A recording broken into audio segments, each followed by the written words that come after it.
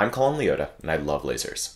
I've been making things with laser cutters since 1999, everything from cute art to working manufacturing prototypes to microfluidic arrays. It's an incredibly versatile tool, and about 4 years ago I went ahead and got one for my home workshop. It's been awesome. I've always been interested in how you can create three-dimensional objects starting from two-dimensional things.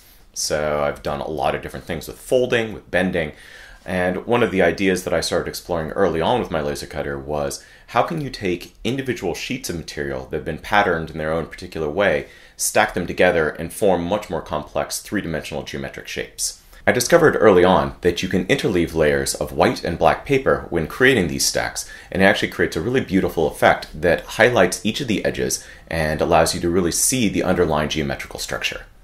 So this is one of the pieces I made. We have individual layers of white and black paper that have each been patterned with very, very simple patterns. In this case, it's just a set of 4 squares. But when you take those individual layers and stack them back up together, you get something magical. In addition to working with various different types of paper, I've also explored a bunch of other different types of materials. Everything from layered foam to plastics, and my personal favorite actually is wood veneer. So with the wood veneer, you can choose a lot of different types of hardwood material and create really beautiful things that actually look weirdly organic while still being very geometric. When creating a new piece, I usually want to explore some interesting mathematical idea. In this case, I took a set of squares, and then with each layer, I rotate it and shrink it down slightly.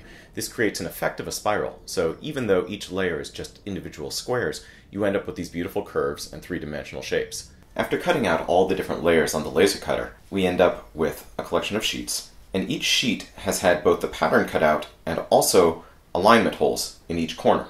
That allows us to then stack all of the different layers together, and we can use those alignment holes with a simple nail to force them into alignment with each other.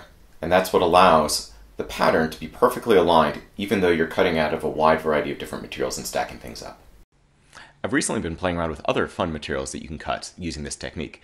A deck of poker playing cards, or a deck of magic cards. The reason that I love this technique so much is that in many ways it's kind of like deconstructed 3D printing. You're still building things layer by layer, but in this case you're separating them out, building each layer perfectly on its own, and then stacking them up afterwards. This allows me to make really, really cool art, explore really fun ideas, and I just can't wait to see what sort of things I can come up with next, and I really hope to see what other people do as well.